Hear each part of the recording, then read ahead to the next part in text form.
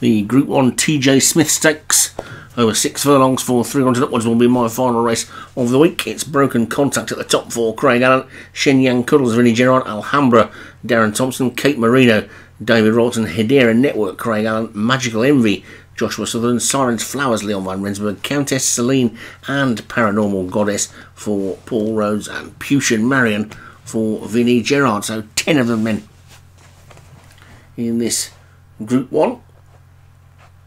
Ready to go. And away they go. A little bit slow out was Hedera Network, but over on that far side, the one pulling for its head is Alhambra.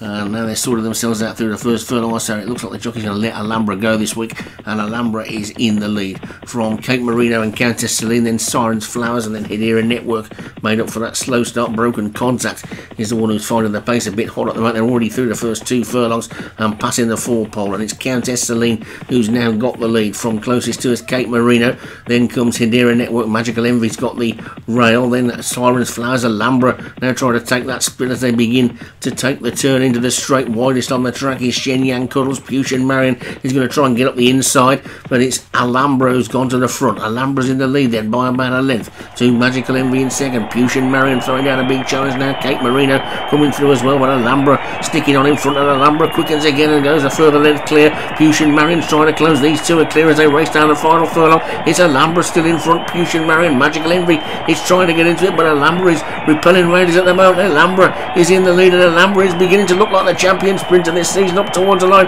It's Alhambra from Pushin Marion, then Cape Marino and Broken Contact and Paranormal Goddess, and all the way back to Sirens Flowers. And Alhambra, who's probably only had one bad run this season, is really looking like the top sprinter. Darren Thompson has taken it. So Alhambra, the winner for Darren Thompson. Pushin Marion for Vinnie Gerard second.